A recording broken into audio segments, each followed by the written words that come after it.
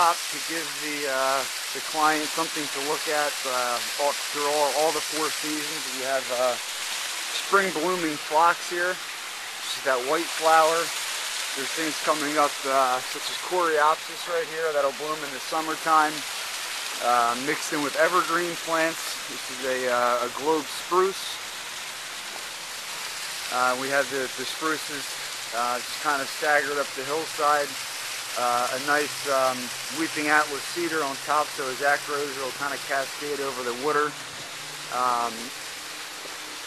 Some asters here to give it fall color, so in the fall when a lot of things are dying back, these asters will come into bloom.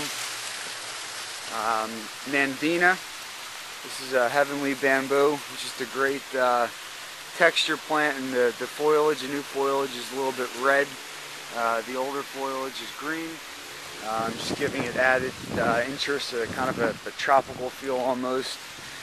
We added some grasses here. This is blue fescue, which just lends itself nicely to this this setting amongst all these boulders here.